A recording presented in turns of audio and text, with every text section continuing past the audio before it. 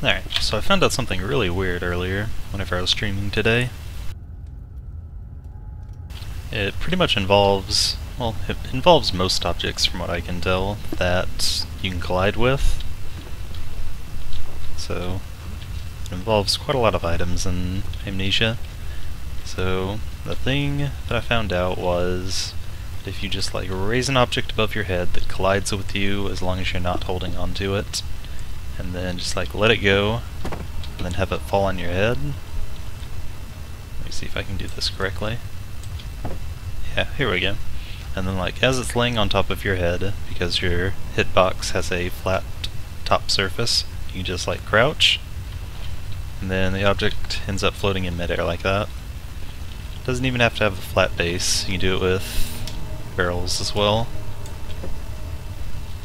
You just wait for the object to stop moving and end up rolling off, but you can just sort of like follow it like this. Wait for it to stop moving, crouch, and then just sticks up in midair like that. Let's see if I can do it to this one too. This thing ended up being really easy.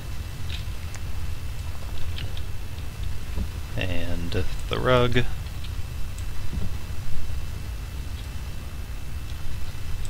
The rug really likes to roll and stuff. But anyway, like once they're in the air like this, the funnest thing that I found out was that once they're up in the air like this, you can actually like jump on them as long as you don't move an object by walking into it normally.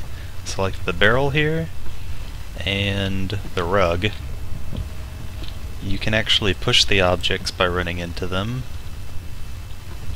or you can actually move the objects by running into them without actually grabbing the objects, and that moves them, and then whenever the object moves or gets touched by another item, they end up falling. But since objects like this box right here and this chest don't move whenever you run into them, they don't move when you jump on them, so you can jump on them while they're in midair like this, and they don't fall. Haven't found any particular use for this in like the speedrun or anything, but I thought it was really interesting.